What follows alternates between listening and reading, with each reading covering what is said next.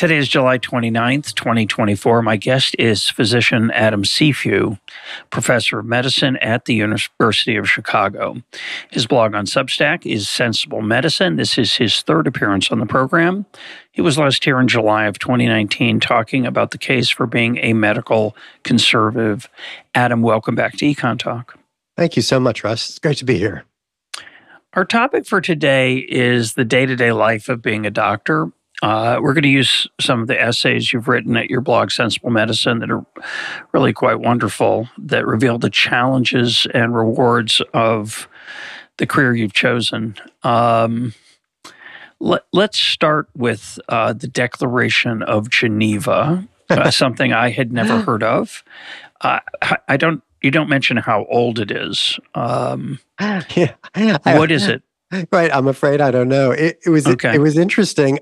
I wrote this essay thinking about a pledge that I assume is part of what doctors take or is part of our career, which is that we treat all of our patients equally.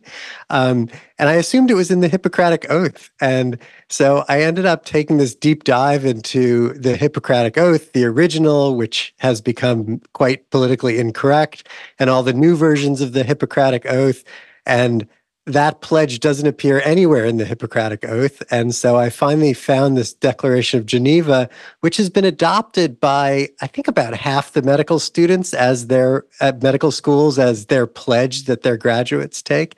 And that declaration does, in fact, include that you will take care of your patients irrespective of, wealth, creed, color, sexual orientation, anything else. And so I was like, okay, I found it. I'm doing an essay about this. And why did you find that interesting? Well, I found it interesting because I really do think, it's an assumption, right? And it's something that I think doctors pride themselves in, right? That we have to take care of patients who we like. We have to take care of patients we don't like. We have to take care of patients who might talk politics in the room, and we might find out that we agree with them or desperately disagree with them.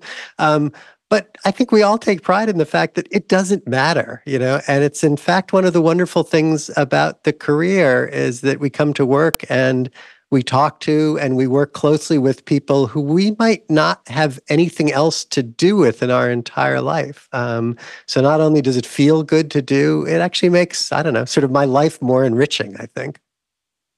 You tell the well-known story of Ronald Reagan after he was shot in Washington, D.C., being rushed to the emergency room. And I think, was it on his way in that he said this? Yeah.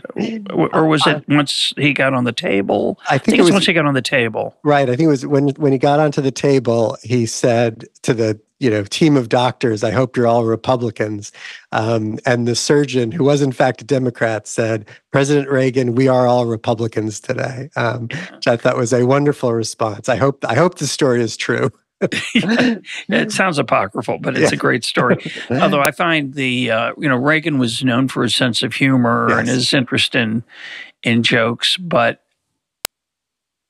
that to me, I recognize myself in that joke. Not that I worry that my doctors have a different political orientation from mine or ideological orientation, but that under great stress, we often turn to humor. And I'm sure you as a doctor see that in some patients, but not others, I assume.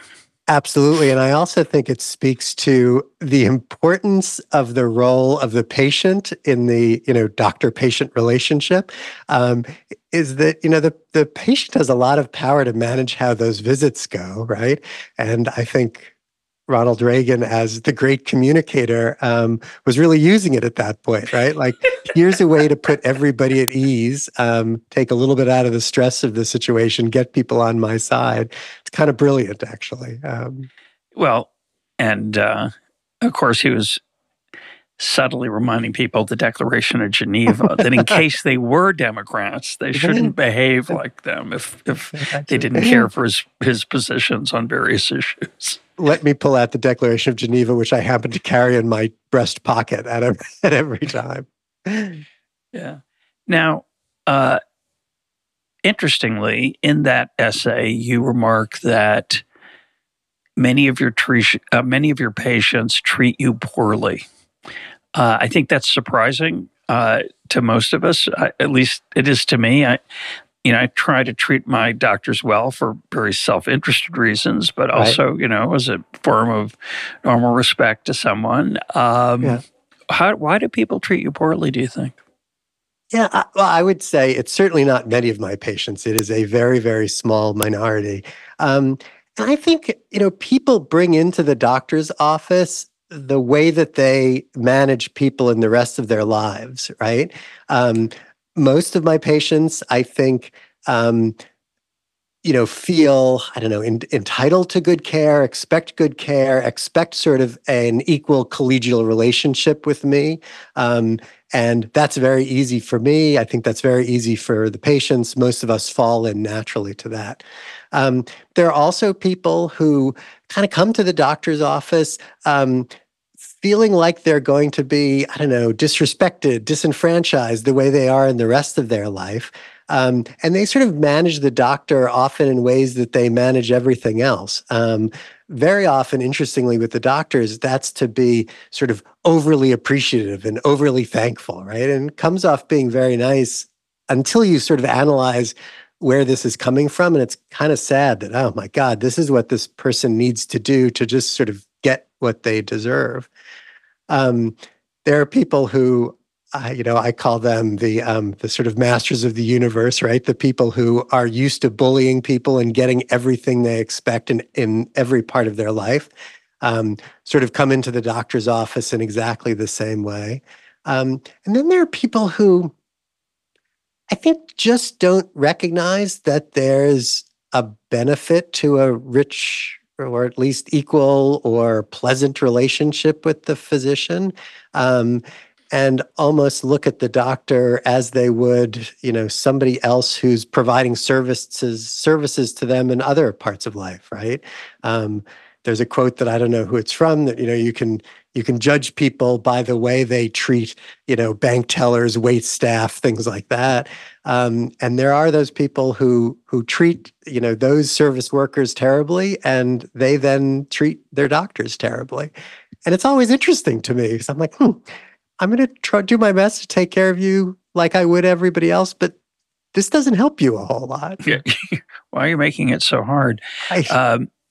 You suggest in the piece, which is quite thoughtful, that you try to treat all your patients the same, but you recognize that there are conditions and situations and interactions that make it difficult, this being one of them, an abusive patient, say. Yeah. So you mentioned that you actually you view that as a challenge, and they may even get better treatment than others. But you also talk about the human side of the doctor-patient relationship, that you connect to some of your patients more naturally, yep. And then it affects your treatment of them in certain ways that was a little bit surprising to me. So talk about that. Right. This is a challenge, and I find this difficult. And I think on my best days in the office, when I'm mindful, I recognize this and work at it. At other times, I think I probably fall short on this.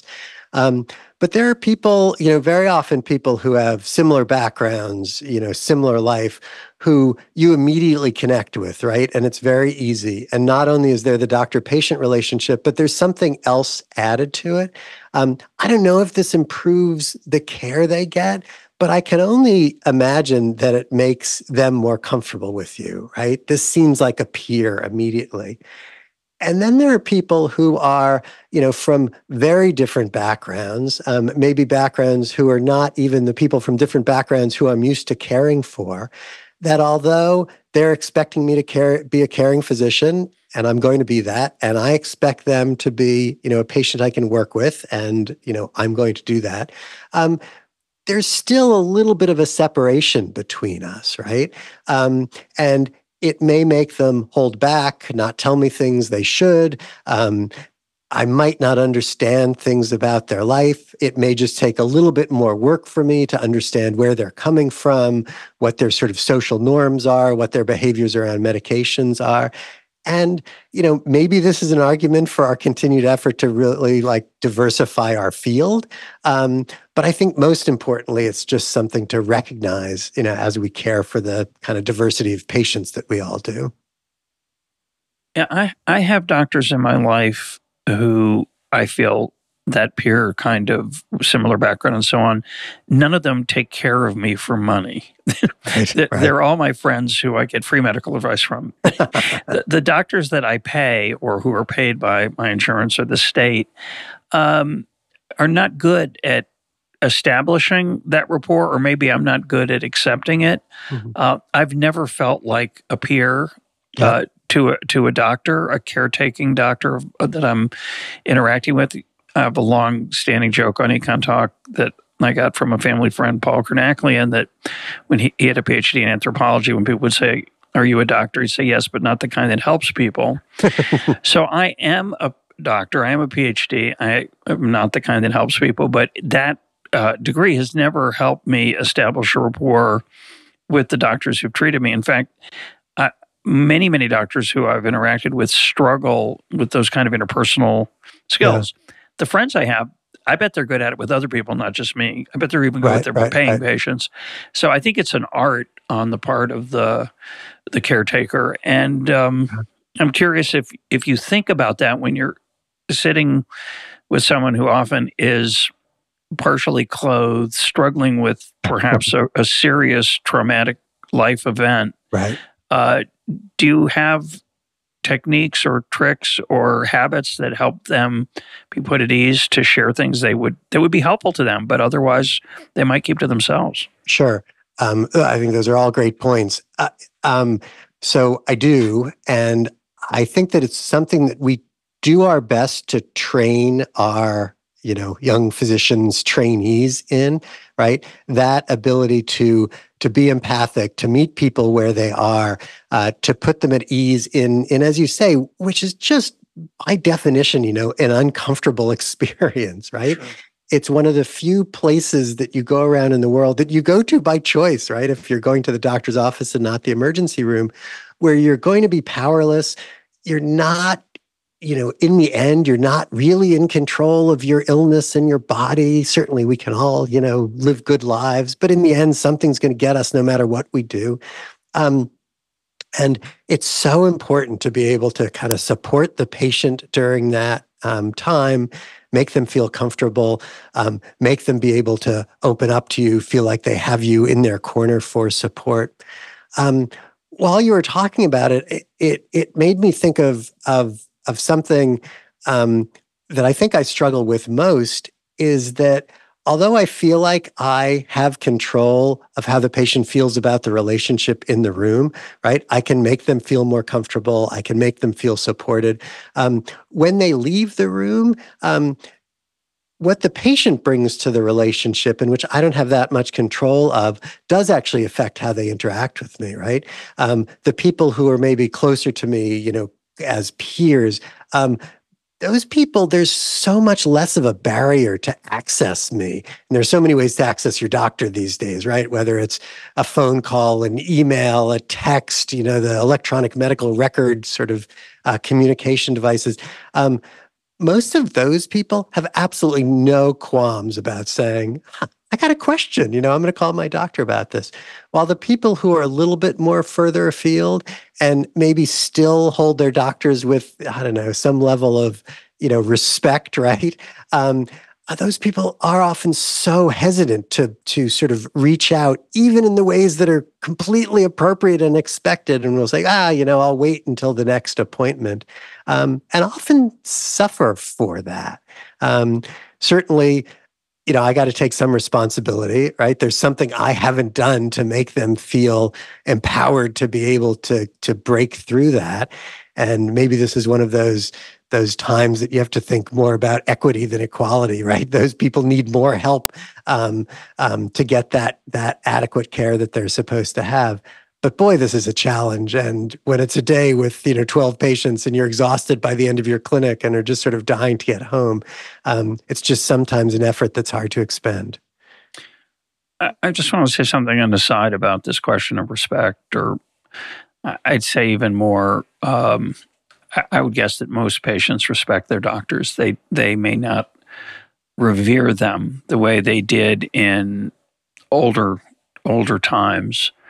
And yet, despite the loss of expertise, respect for expertise, and respect for the elites that is permeating, I think, America and the West in all kinds of ways, everybody knows how hard it is to get into medical school and to survive it. Everyone knows that you know an immense amount that I don't know. And then there's this third thing that I want to know if you feel it from patients. It's a combination of idol worship and superstition. It's basically, it's almost as if there'd be a window. I wouldn't see you. I would just slip my symptoms in the opening of the mail slot there, and a response would come back, "You're fine." And so often we turn, I think, in those emails and texts, or in sometimes personal communication, face to face, we want to be reassured. And unless you're an economist and you spent too much time listening to or a listener to EconTalk, you're going to accept what a doctor tells you in a way that is so different from any other service experience in your daily life. And I see it all the time because I am an economist and I've heard every episode of EconTalk. So when people tell me, "Oh, the doctor said I should do this test," I'm thinking, no. Don't do that test. No. You're not going to learn anything from it. It's not going to change anything. Please don't do it. There's only downside risk.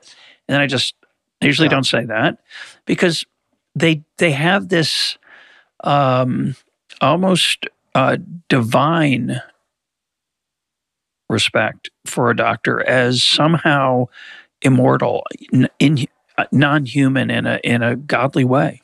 Right. Russ, there's so much in what you just said. I think I could talk about this forever.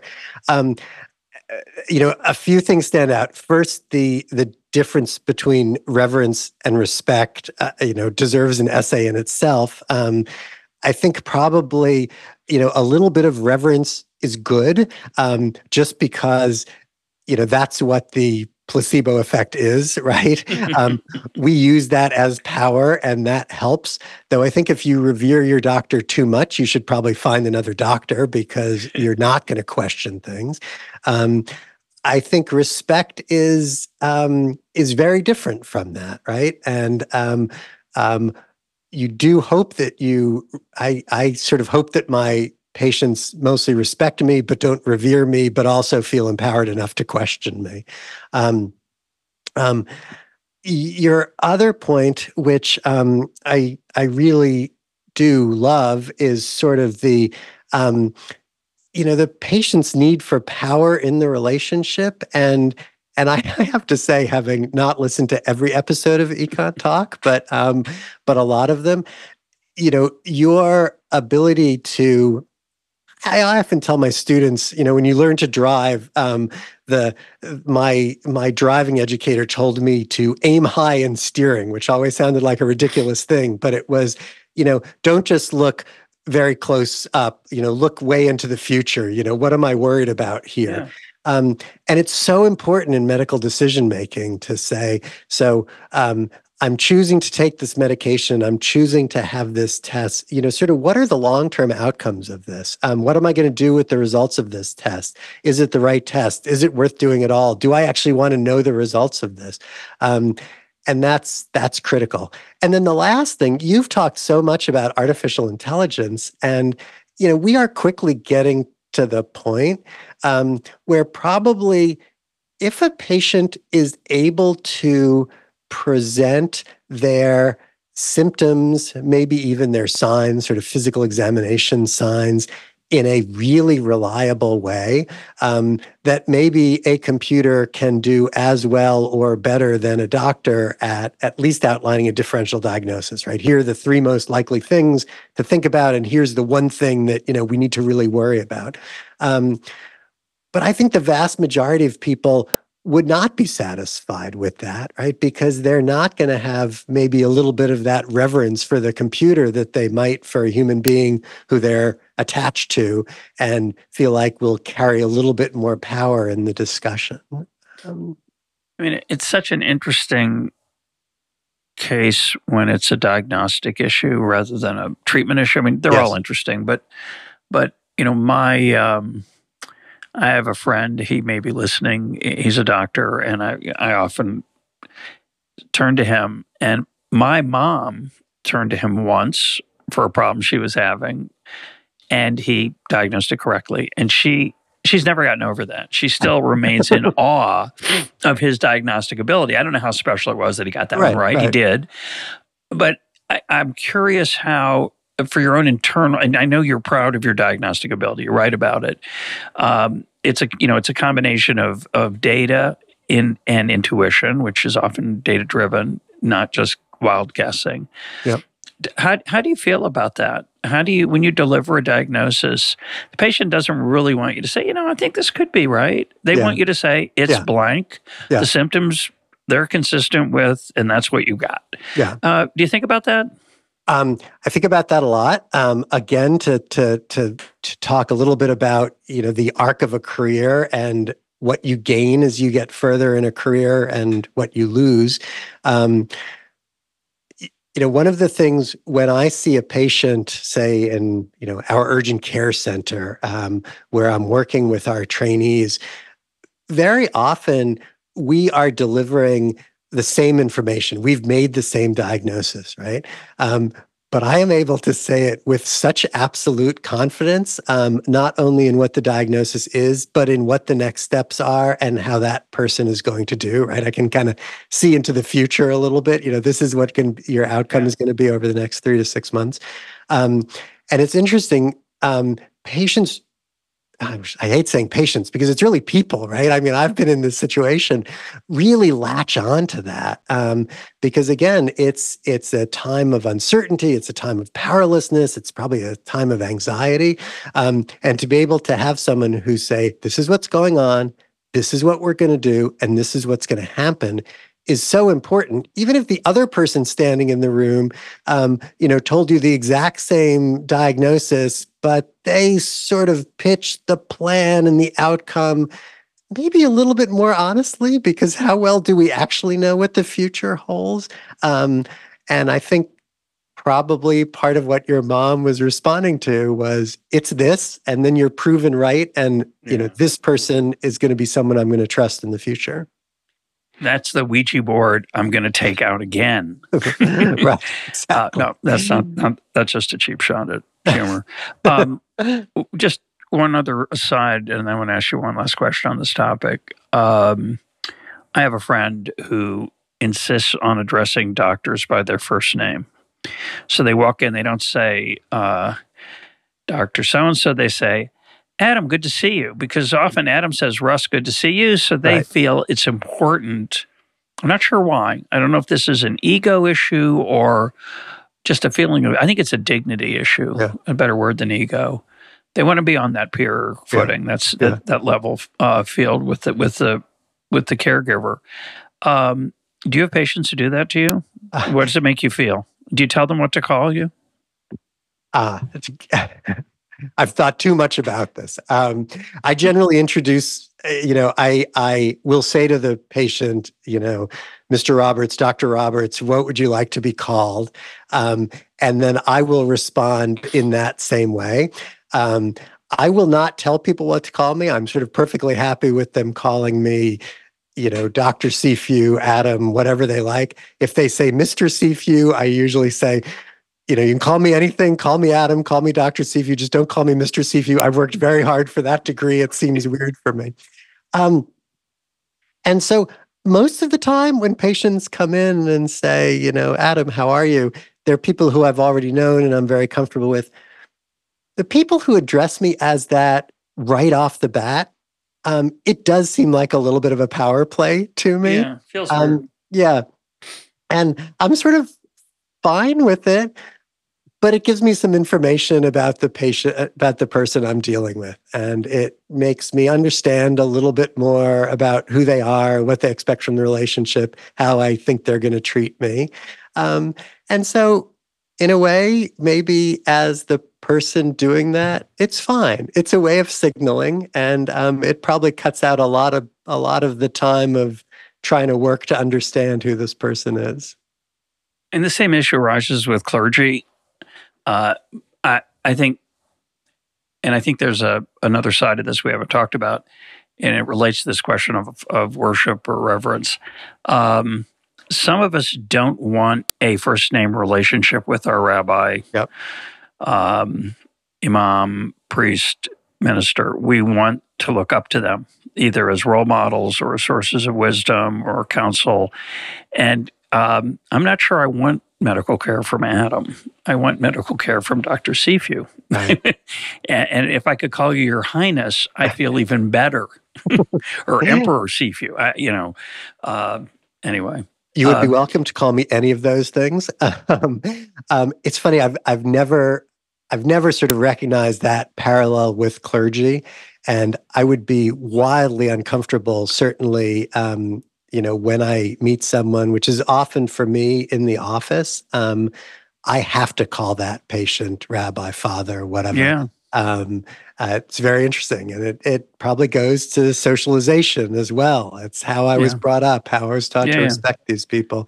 And it's the reason that the only reason I can call my doctors by their first name is that, most of them are peers or former trainees, and that's how I think of them. Well, my example of this is when I was a grad student at the University of Chicago, all the faculty members were Mr. Becker, yep. Mr. Lucas, because, of course, they all had PhDs, and though they had earned them, it was unnecessary to bestow the honorific on them. And if listeners go back to my, I think it's in the first year of EconTalk, 2006, I interviewed Gary Becker, who had been my advisor, and I had spent a lifetime calling him Mr. Becker, as did his secretary, Myrna Hayeki, by the way, at least when she talked to us. I don't know what she said, what she called him. And you'll hear me perhaps struggle to call him Gary. It did not, that was really uncomfortable. Right. And there's something kind of beautiful about it. I don't think it's anything shameful about it. I think it's kind of cool. Not at all. Not at all. Certainly my mentors along the way, even if they have yelled at me and made them call me by their first name, I still think of them as Professor Whitner or whatever. Yeah, sticks in your throat. Yes. Last question on this. You have been a patient, certainly, in your life, and you've gone to doctors' offices. When you're sitting there in that beautiful robe, it's much like a spa, really, usually when you're at a doctor's office.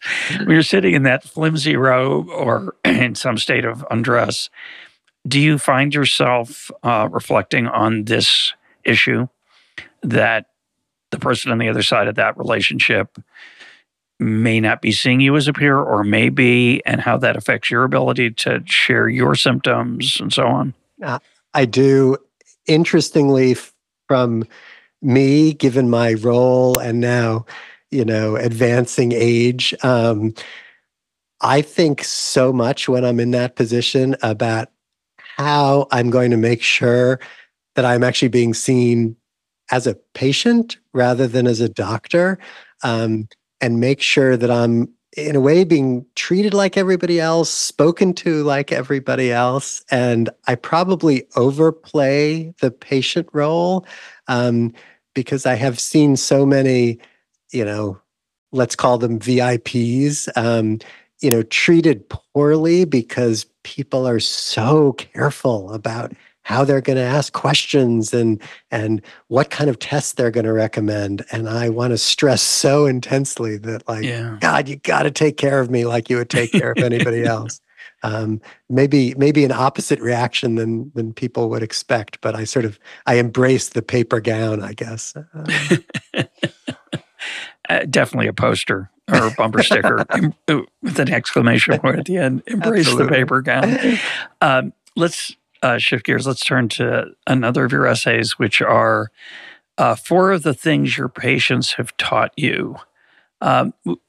You can go through them briefly. I've written them down if you have them in front of you, but you want to give us some highlights from that as you've gotten older. Yeah, the wisdom you've acquired. Yeah, and a lot of these things, when I say it, I feel a little embarrassed because maybe they're obvious. I think the one that comes to mind most quickly from that essay is that it's the patient who's taking the medications, right? And we so often forget as doctors that we think we understand the most important reason that people should be having a surgery, taking a medication, accepting a diagnostic test, because we're sort of obsessed with, okay, I'm doing this to get the person better, and this is the obvious thing to do. But it's the person who has to live with the information that they're getting. It's the person who actually has to take that pill every day, maybe deal with the side effects of that medication every day. And boy, I have just come to appreciate the fact that, an educated, I wouldn't say educated, a well-informed adult, boy, should have all the leeway in the world, right? To accept care, to not accept care, to make what seems from the doctor's perspective an absolutely terrible decision, right? And it seems so obvious, but it's so difficult after you've been through medical training to adjust to that, to adapt to that, right? You tell a great story in the essay about the older person who's you recommend. I don't know how old you were at the time. You were young. Yeah, and I think it's a dietary recommendation. Is that right? Yes. Is that right? This was actually when I was an intern. I was working at the Dana-Farber Cancer Center. We had multiple people, at really the end of their lives on very complicated, novel cancer therapies. And this woman came in, even if she did perfectly last 6 months of her life, besides her cancer, she also had pretty severe cardiac disease. And I wrote her for like a low salt, low cholesterol cardiac diet. And the patient actually had the nurse page me to the bedside so she could berate me. And she began her talk to me saying, like, I'm told that you wrote me for this diet. You can only possibly be an optimist or an idiot.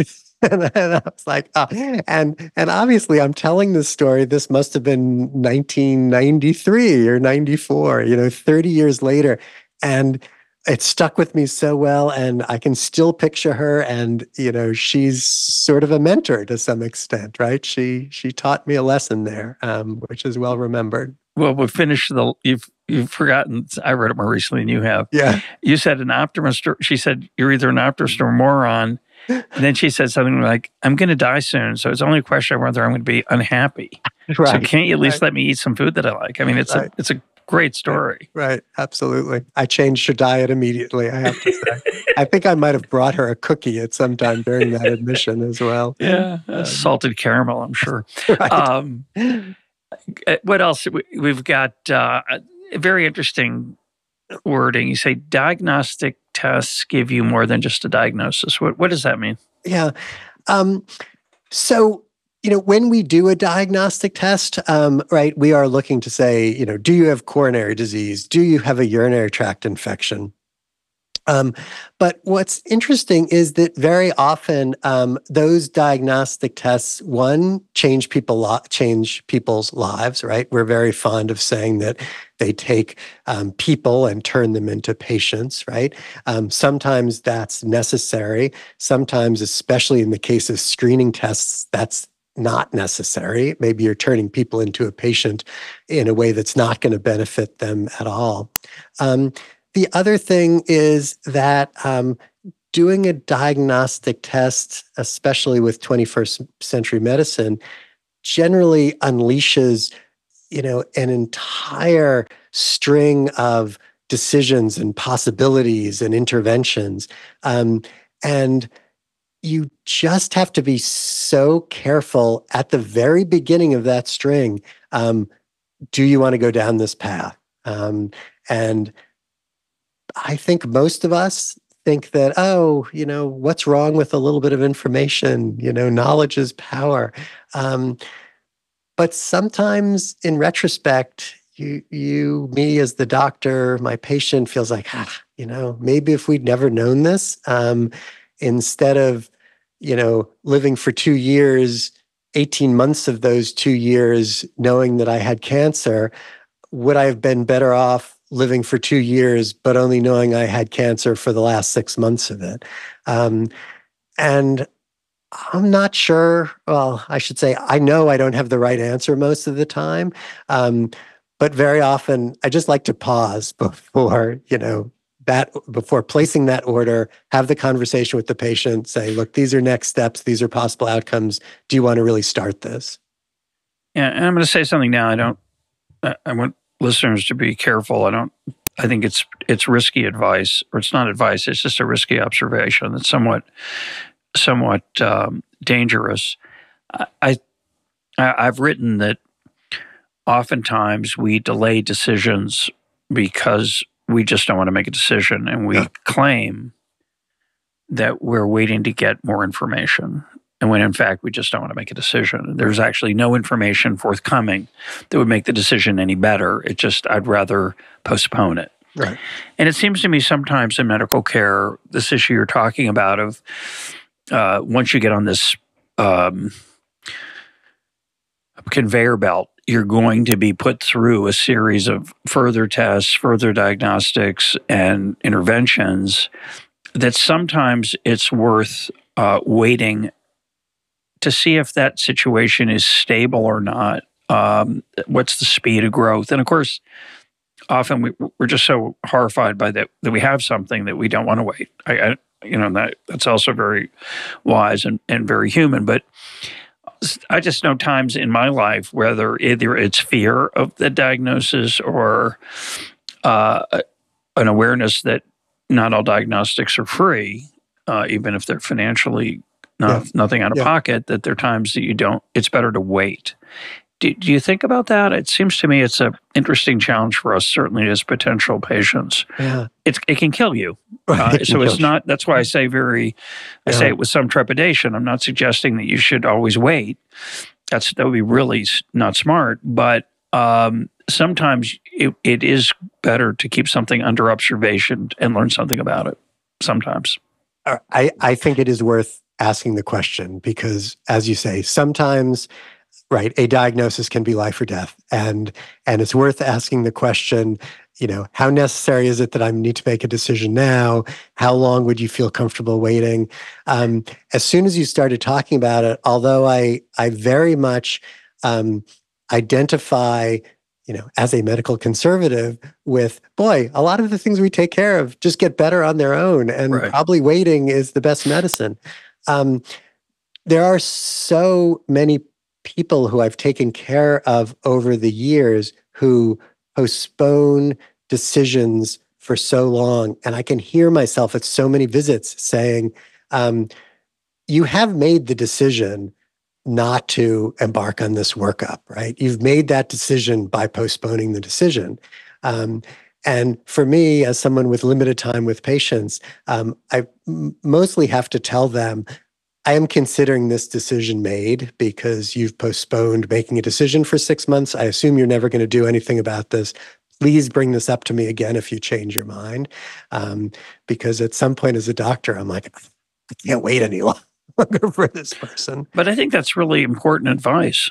I mean, that's to make someone aware of that they've implicitly made that choice and forcing them to confront it is, I think, incredibly helpful. Most doctors just say, go get this tested, go get this test. And it's not their test. They send you somewhere else. And there are many of those I never did. And I've been lucky. Maybe I'm stupid. I don't know. It was foolish. But reminding me that that's in my nature is a good thing because that's dangerous. Well, I think your point is also, and it's probably something I'm now coming out of this recording, both with a new essay topic, but also with a new tool to use with patients, is that, I think that delaying a test until you have more information is an intelligent thing to do. And that more information may be that I'm doing more research, I'm waiting for some study to be completed, or I'm waiting to see how my symptoms progress over the next 3 months. If you're delaying a test for more information, which will not be coming, then you've made a decision not to have that test. And that probably just needs to be articulated. Yeah. The other lessons you talk about, anything you want to say there about, there are two ways that care for patients with ambiguous illnesses goes poorly, and one way it goes well. What's that about? Yeah. So ambiguous illnesses are something which has gone by a lot of names over the years. Symptoms of unknown origin is another one which I love. Are patients who are clearly suffering, from something, but that we in medicine haven't been able to, reduce it to our sort of 21st century pathophysiologic rubrics. And so not only do we not understand them well, we generally do not have good treatments for them. And, I think probably what we're talking about most now is long COVID, that, even the people who study this the most don't understand it that well, and even have trouble defining it. Seeing patients who have these ambiguous illnesses can be very frustrating, both for doctor and patient. And what I tried to articulate in this essay was that I have seen these visits go well, or these relationships around an illness go well. And that's usually when a doctor can be honest and say, we don't understand this, but I am committed to working with you on this. I am happy to entertain suggestions for you. I'm happy for you to seek care that I feel like is safe and not something which will steal your money, outside of traditional medicine. And where a patient is willing to sort of almost buy into that uncertainty, accept that uncertainty, work with the physician, to try to get better. Often those relationships go very poorly, either because the doctor just gives up, is so frustrated that I can't take care of this the way I can take care of hypertension or diabetes or breast cancer. And feels like they have nothing to offer the patient. And even if they don't say, I have nothing to offer you, the patient understands very quickly that this doctor has given up on me. Sometimes, although we hate to say this, sometimes it's the patient's fault because the doctor has sort of done what's right and says, we don't understand this. No further evaluation is going to lead us to a diagnosis. I'm not going to be able to prescribe a silver bullet for you, but I will work with you. And, that's honest. That person is committed to helping the symptoms. But the patient at that point in time is kind of unwilling to accept that, and will continue to change doctors, will constantly, shop for that diagnosis, which will be the answer, even if all evidence says that won't exist. And those people often put themselves at great risk, because there's nothing more better at medicine than spending lots and lots of money doing lots and lots of tests. And many of those are invasive, many of those are dangerous, and some of those turn up information that leads to treatments of other problems which aren't important. That comes back to partly to what we said earlier, too. We have such respect, I think, for modern medicine. You're in the kitchen. I had a friend who worked in the pharmaceutical business who said he never took medicine. I said, what do you mean? He said, I work for a pharmaceutical company. And he was serious. I don't think he literally meant he'd never take medicine, but he had an inherent skepticism of the reliability of certain treatment. But for most of us, that's just not an entertainable hypothesis. Yeah. And we expect you to use this image on the program before. You lift up the hood of the car and there's a switch that should be on and it's off. Oh, I found the problem. That is what we expect of our doctors. We often get it. Yeah. And it's wonderful. So when it can't be done or isn't easily done, it's the cognitive dissonance there is very disturbing. Yeah. There are a lot of downstream risks to our successes in the 21st century. It's certainly true. I want to go to my favorite essay of the ones I read recently you shared with me when we were prepping for this, which is called, it's about your memory binder. What is your memory binder? So my memory binder is truly a binder. I have it behind me in my office here, which has the face sheet, the snapshot as we call it, for every patient who I've ever taken care of who's died. Not people I've known for 3 days in the hospital, but people who I've cared for in my outpatient practice who've passed away. I certainly did not plan to keep this. I began keeping it because my very first patient who died when I was an attending physician, I was pretty broken up. It was a very difficult end for a very young woman. And as I sort of pulled her face sheet out of my file, I was like, what am I supposed to do with this? And the idea of just throwing it in the garbage, was literally painful. So I stuck it in a drawer, and that kind of became a habit for me of what I would do with those. And then when my office got moved a few years into my practice, and I opened up this drawer, and I was like, what do I do with these? And so I, just put holes in them and put them in a binder, and I've continued that. And it's turned into this sort of amazing thing for me, because it reminds me of people who I was close to, even if it was for a brief amount of time, often, very intense periods, certainly in their life, but often in mine. The diseases that are represented in there have evolved over time. My patient panel has evolved so much over time, where at the beginning, these were patients who I knew very briefly, and there's usually just a sheet. As time's gone on, very often, families send me remembrances, or I take things from their funerals, which I attach on there. Now, given, where I work and what my patient panel looks like, I have 3-page obituaries which go along with those, which I staple on. And I can't say, it would be very morbid for me to say, oh, I look at this every week.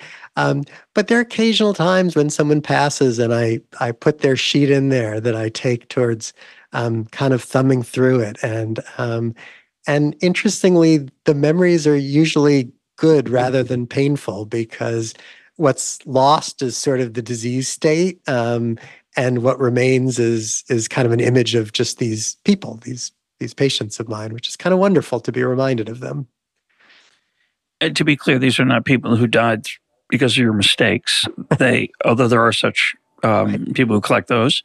Right. These are just people who, in the course of life, either at the end of an illness that was not curable, or just from, I assume, other causes, unrelated to medical treatment, sure, just didn't.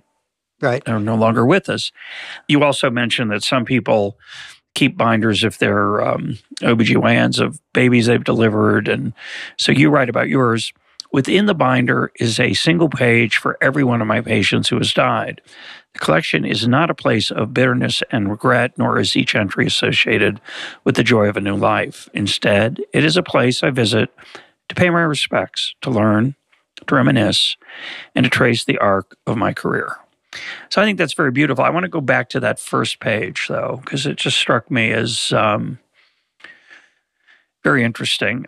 There are people who are hoarders who have trouble throwing things out. I don't know if you're one of those, but this strikes me: the face sheet, finding yourself having a very somewhat sterile summary of a human being, holding it in your hand after that person has passed away, and feeling uncomfortable throwing it out. is really a beautiful thing. It reminds me of, in the Jewish tradition, if you have a holy document, whether it's a piece of a Torah scroll or anything that was used for ritual purposes, often you're not allowed, according to Jewish law, to throw it away. And in fact, you have to bury it the way you would a human being, because there is something divine about that writing, which is a very, I think, powerful idea. On the surface, it's might strike some people as kind of silly, but it forces you over time to revere, to come back to a word we used before,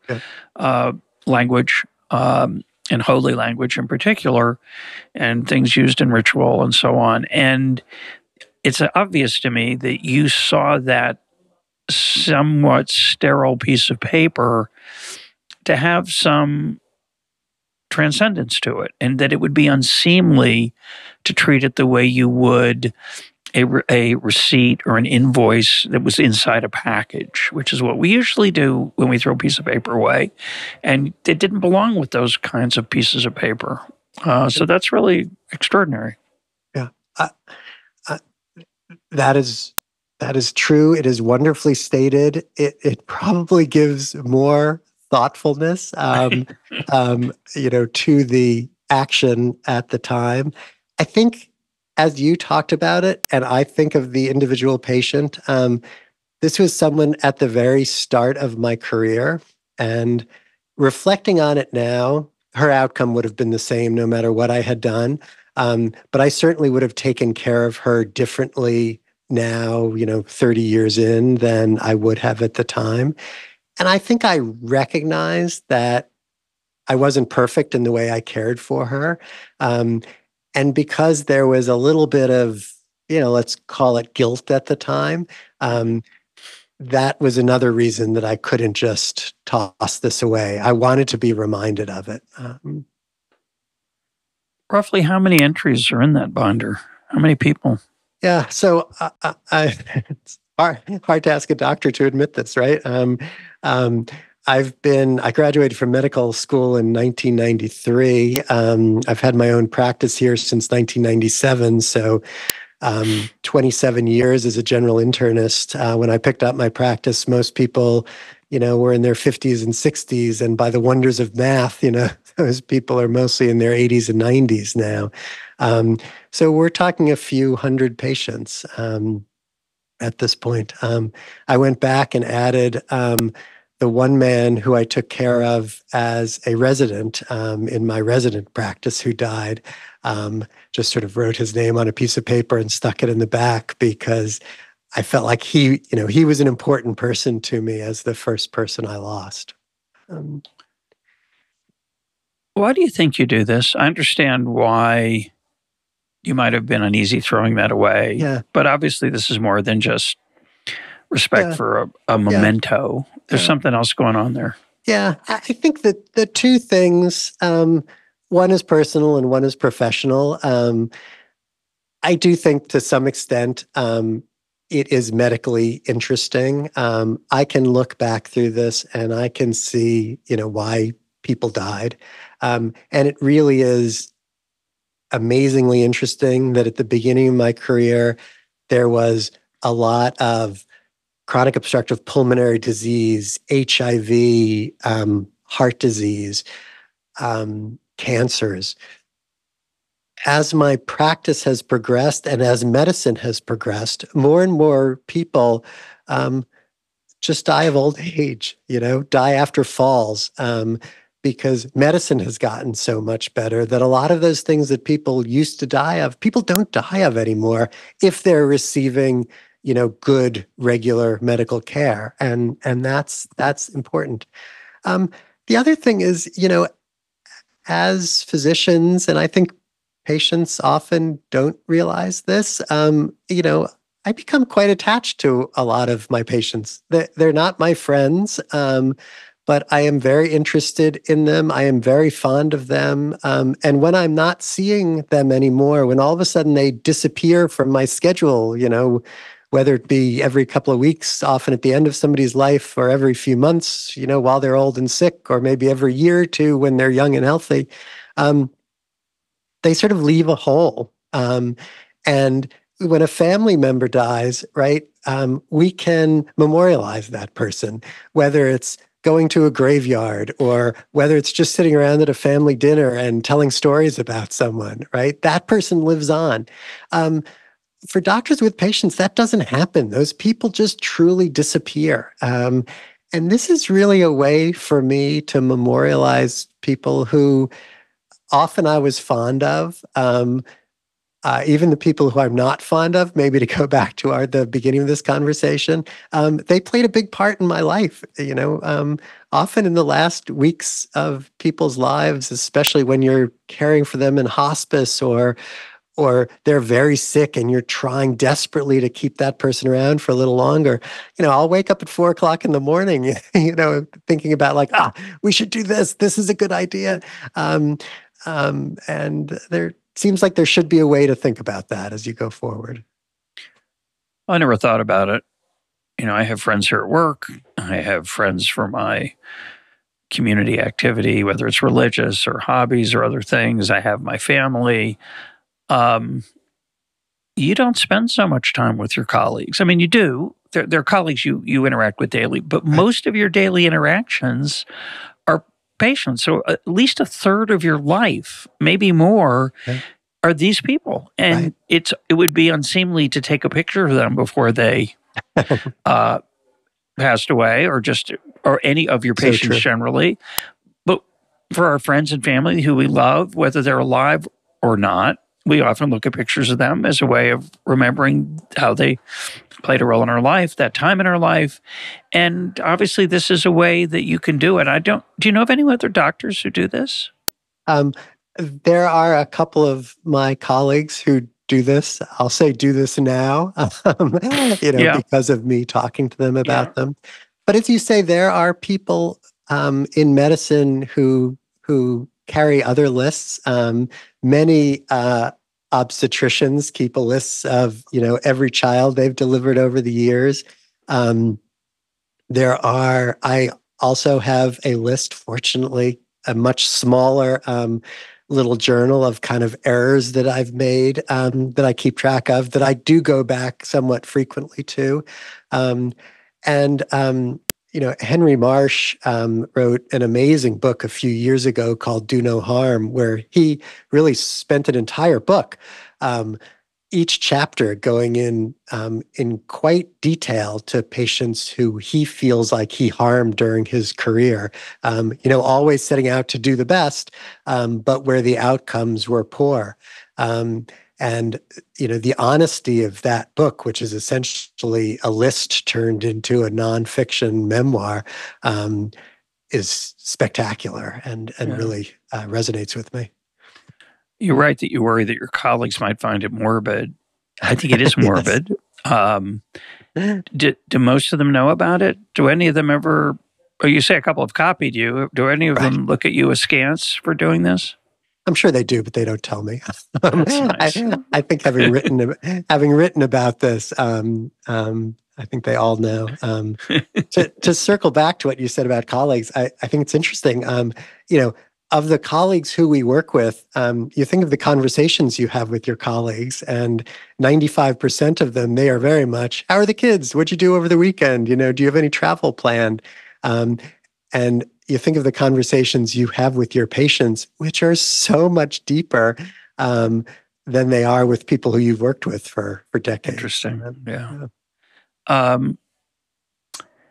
You're a pretty sensitive person. You might be faking it.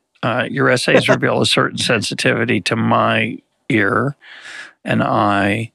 And you just mentioned something in passing that you keep a book of your mistakes and review it from time to time. Many people, I don't know about most doctors, but many people prefer not to think about those. They're not interested in learning from them. They'd rather repress those memories. I'm curious what made you who you are to the extent that you have a feeling for it. Is it something you think you have from your parents, books you read, role models you found? It's a slightly awkward question. I apologize for it, but I think it's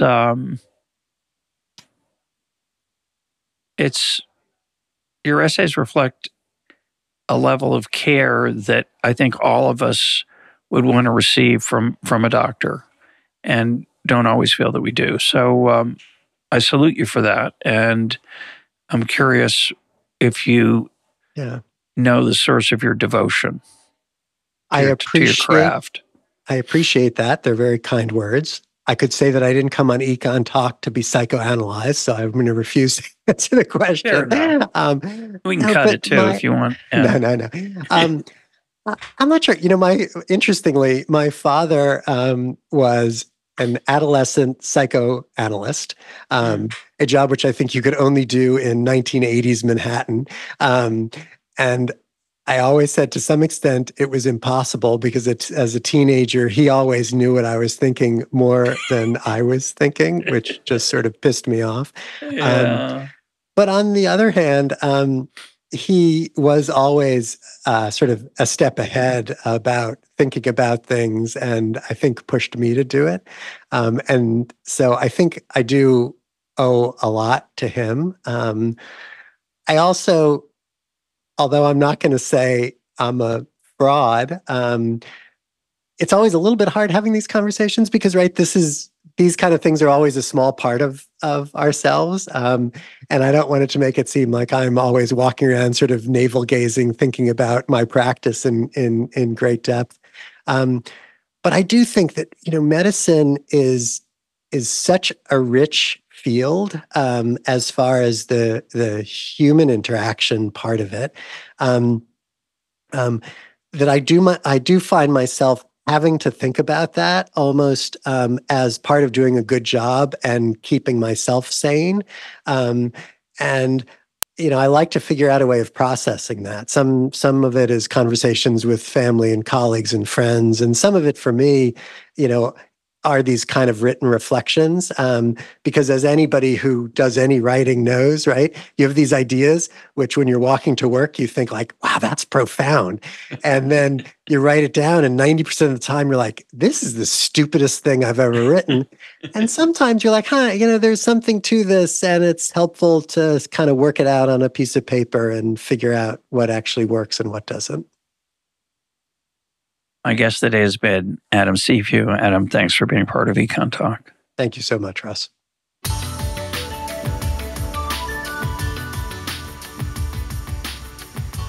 This is EconTalk, part of the Library of Economics and Liberty. For more EconTalk, go to econtalk.org, where you can also comment on today's podcast and find links and readings related to today's conversation. The sound engineer for EconTalk is Rich Goyette. I'm your host, Russ Roberts. Thanks for listening. Talk to you on Monday.